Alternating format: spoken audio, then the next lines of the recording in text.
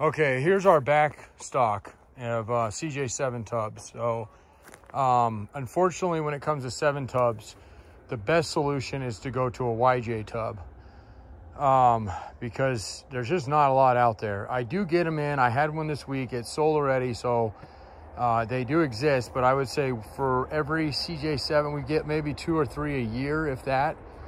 So I'm going to show you real quick, because every time I do and say, you know, this one's not in great shape, was discounted heavily, you know, we give massive discounts, like extremely cheap, compared to what like a grade A goes for, which is usually 3, 4, sometimes up in that area, 1,000. I'd be happy to sell one of these and do it for a killer deal.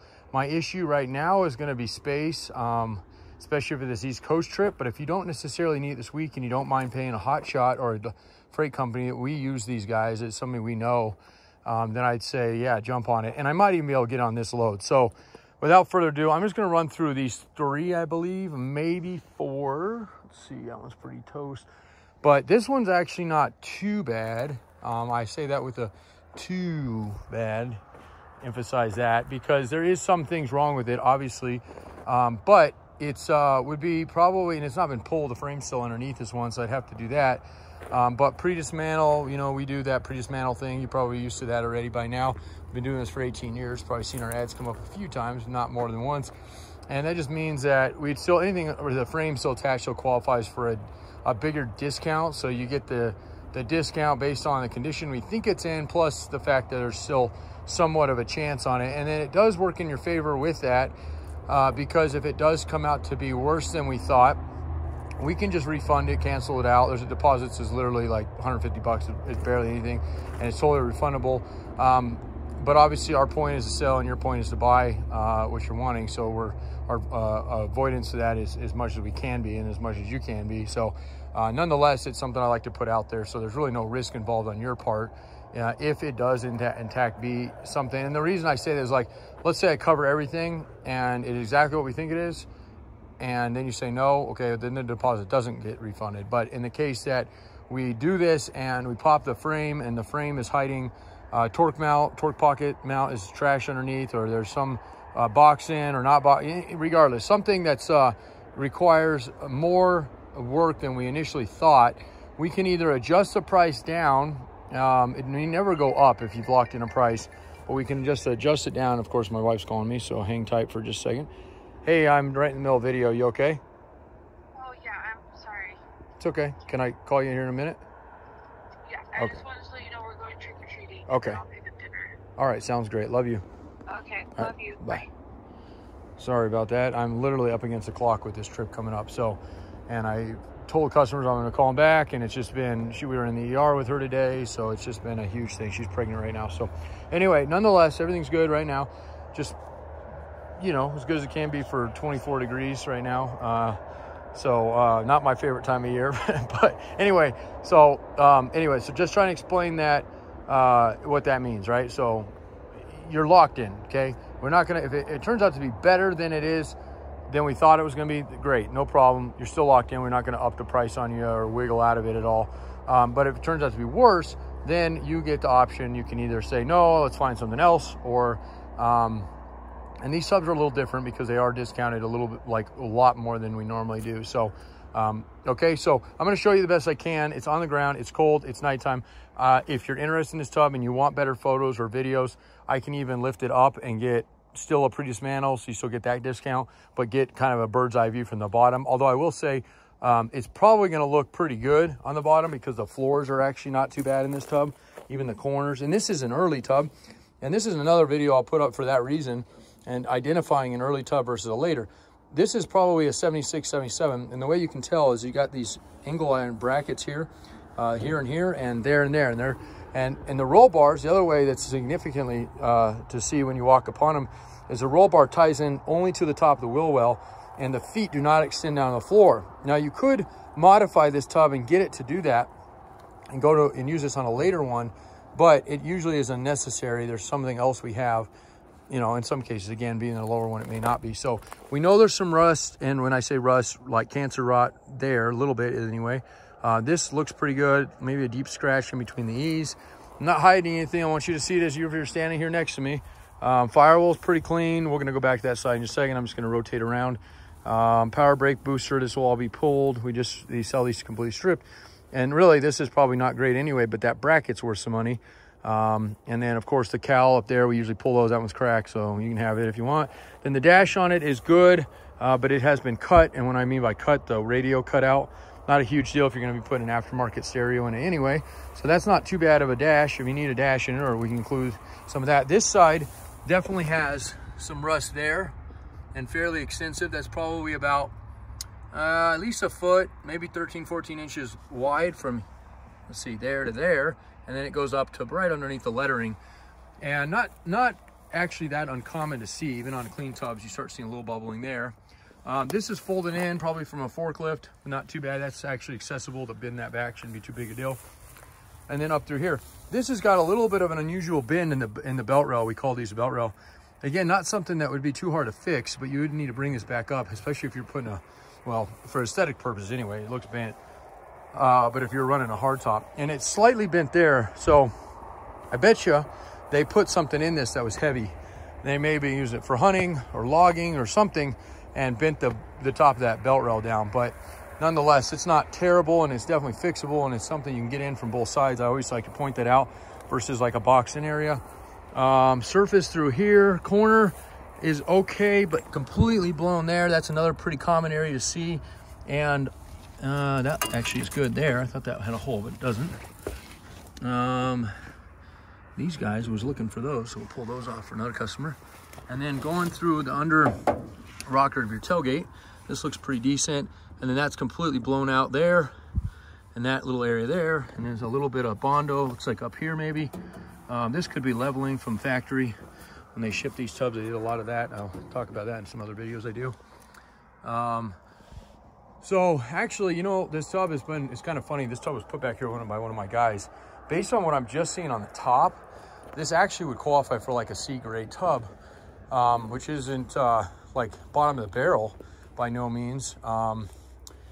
And still definitely usable, especially with the floors. Now, I don't think I showed this real well. So this side, those had probably some sort of trim or possibly diamond plate, or even the soft top snaps there. Something was there because there's some holes there.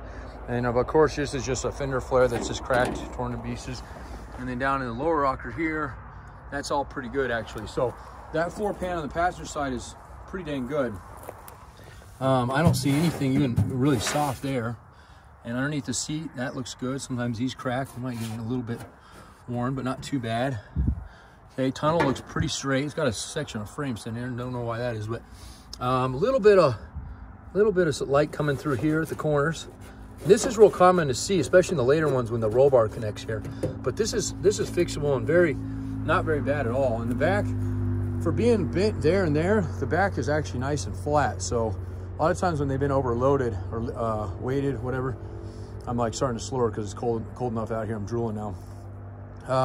They get a little wavy when they get real loaded up. So let's see if I can get this guy. I'm gonna put the phone down just for a second. You can see the rest of the beautiful yard back here.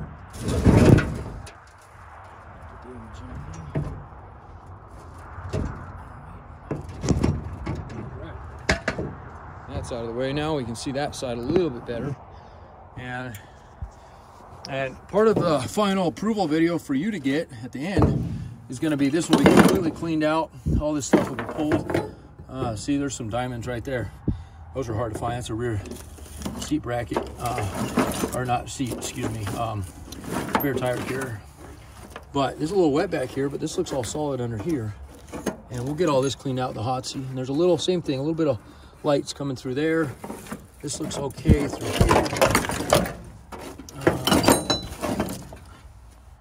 Okay, so that looks good. This floor up here is pretty good, but you're starting to see right there some rub. A lot of times, especially with the floor being as clean as it is, the rest of it, a lot of times that's actually caused just from the floor mats and carpet, and just because it's hilled right there or angled, it just kind of rubs up and down, just like sandpaper rubs a hole through. So yeah, I'm gonna say right now with the mainly the damage, at least what I'm seeing right now, is being the back, and We obviously have to see the bottom to really give it a, but I bet the bottom's not too bad on this tub. I'll probably have a couple broken bolts. I'll price that into it, even if they don't end up being broke. And usually the ones that break are these rear ones, and I bet you the pockets or the rocker like that is down there, I bet that will. And maybe another one. We'll just price that in just to be cautious of it. But yeah, nonetheless, I think this one, for someone that's dealing with a major Flintstone issue, or even just, I mean, I go to the East Coast twice a year. This year will only be once because my wife's being pregnant, but I've seen some pretty bad ones. This one actually, especially for an early tub, and early tubs are hard to find. This whole little angled system they have in this, you know, for somebody who not building a restoration or whatnot, that probably don't give a crap about that. But for somebody who's doing a 76 or 77, they do. But again, if you're doing a later one, let me show you real quick, because I think I have, yeah, here's a later one here. This is another one I was gonna do, and I'm just gonna do this as a set of them. I mean, it's not obviously set for sale, but you know, if somebody was interested. This one is probably not even usable, actually. I can already tell you it's not. And it might be, let me see. Sometimes the CJ7s and the YJs get a little hard to identify. And usually the way I tell them is the tailgate, which is not in this one, but I can see with the strike. Yeah, this is a 7, so probably like an 86. This one's pretty much done. I'm gonna show you just briefly. That's a major issue, and the whole corner's missing. But you can see the rust down in there. I'm not even gonna get in this one, because this one would be like, you pay the delivery fee and I'll get it to you kind of thing. Roll bar is probably salvageable to an extent, but it's probably got some rust down there for sure. The floorboards down here pretty bad than that. So the one nice thing about this one that we probably could sell, and this is what we'll price it as, is this top section, this cowl's in pretty good shape. And so for YJ guys that are trying to do a really authentic swap, we'll sell them this section. We literally cut it right at the seam there, and then they'll seam it in, and then they'll get the heater, because that's the change on them, the way that defrost works on them. I guarantee there's going to be rust in there, and there's not much on the side here. Cowl looks good, firewall looks pretty good, don't see much there. And then of course, and this is just stuck on, so I guarantee we're probably hiding rust under here, so we'll assume that. And then this side's starting to get some of that bleeding through rust cancer areas there. So I guess because I'm doing my diligence, and I'll just give you a quick peek, but I know this is, let's see. So back half of this guy is gonna need to be replaced. So you can pay the delivery plus the cowl fee on it if you decide if that's, and the rest of the floor, you know, I didn't get too close. Passenger side's not too bad. The corners are pretty junk. That one's, I bet there's probably a good amount of rust under these. And then real quick, just to show you, so there you go, there's your tie-ins there, right? So your roll bar mounts to your floor here and there versus sitting on top, which that one didn't have, but it does. And then there's none of those angled brackets because the roll bar sits there, but everything else is same. So you could cut that one out and modify it pretty easily. There's some other subtle things, but nothing much, especially. That's a YJ, and you see there we go right there. See how the top had the holes up there? YJs don't. But this one is a bad tub anyway. It's got, I mean, probably workable again for some people, but, and actually, you know, I'm running out of light, so I'm not gonna be able to go into it, but if you were interested in CJ7 tub, I could show you this one better tomorrow in the light and get the frame. See, there's other half of that frame section, get that out of it and just see. And then you could even, you know, like I said, you could even swap yours. A lot of times that's not bad, so consider that. And then lastly, this guy, which is also YJ, so the same thing. And I know this one's actually got some major things, some like weird cracking in it, like there. And it looked like it had been hit at one time and buckled. So those get a little bit more intense to fix, because where they've cracked there, you don't usually see it until you're all the way peeled, sandblasted, and all of a sudden you start seeing where they've been other places. So that tub was completely, I mean, look at how bad that is. That's like East Coast style. What I normally see people are facing is just big old holes and splits and whatnot. So, but surprisingly, I think that frame was somewhat usable for a section or two. And then those were both, it's a YJ and a TJ. And this is totally different, but there's a good example of what happens in especially the later ones where you get torque. These are called torque pockets, this whole area, and it's completely collapsed down here. So, all right, my whole intention was to do a short 2-minute video, send it to Luke. He's got a guy looking, and get on with the night, but I've done exactly what I always do, and I'm just too passionate about this. I do have one more I'm going to talk to you about. That one is really bad. It's got rust all over the sides, and so is that one there. The green one over there actually might be another C or B grade, so I'll look at that one a little closer if you're interested. And before we get to those though, because I'm running out of time for this trip, probably get some pricing out there, possibly deposit. And that way, if you decide you want that one, there's like a backup over there, or that one, there's a backup over there. And then again, here's this guy. This one's got some major body work that's been done to the floors.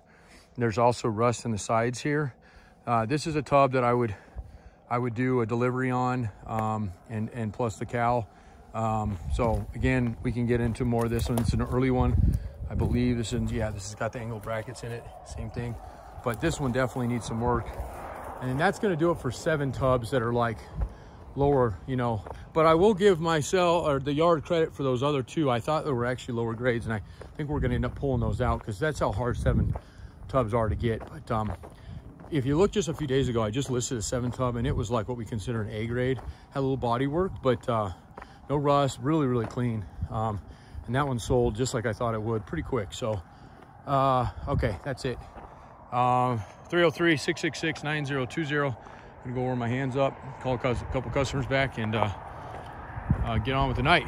And happy Halloween to those who are out there that have little ones that are participating in that holiday. I know it's not much of a holiday for most, but we got a 3-year-old, and finding entertainment, fun things to do that don't involve a video game is kind of important to us. So that's where my wife is right now. I'll have another baby here in January, and that's part of the reason I'm only gonna make one trip myself.